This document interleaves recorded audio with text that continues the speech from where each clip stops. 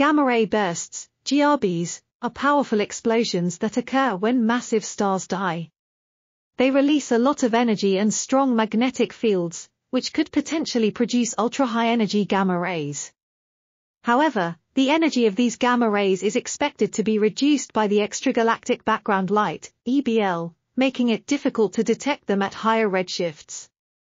Recently, 2 GRBs were detected emitting gamma rays with energies of 18 and 251 teraelectronvolts, TeV, which was unexpected since they were at a lower redshift than previously thought.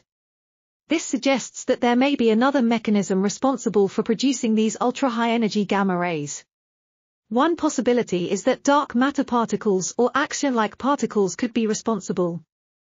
If so, then the observed gamma rays would be produced through synchrotron emission or dark photon production.